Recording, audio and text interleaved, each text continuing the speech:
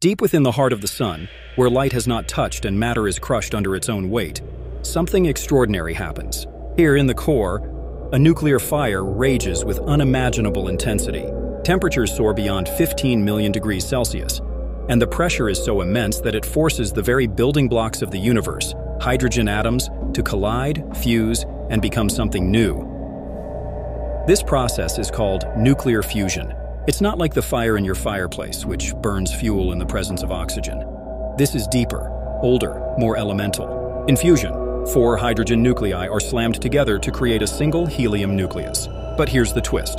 The mass of that helium atom is slightly less than the total mass of the 4 original hydrogen atoms.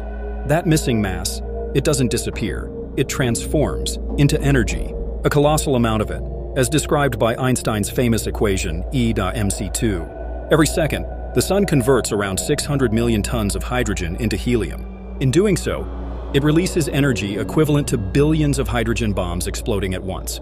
This energy radiates outward from the core, gradually making its way to the surface and then across the void of space, taking about 8 minutes to reach us here on Earth as warm sunlight.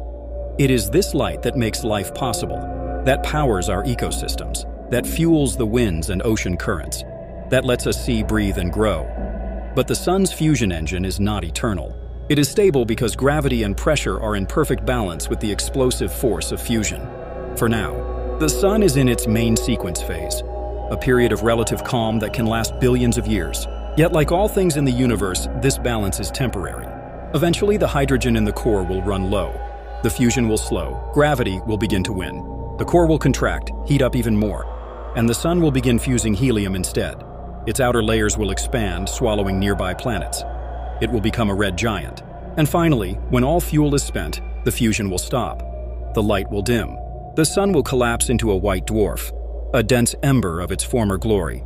Until then, the sun burns, quietly, steadily, fueling life while hiding the countdown in its core.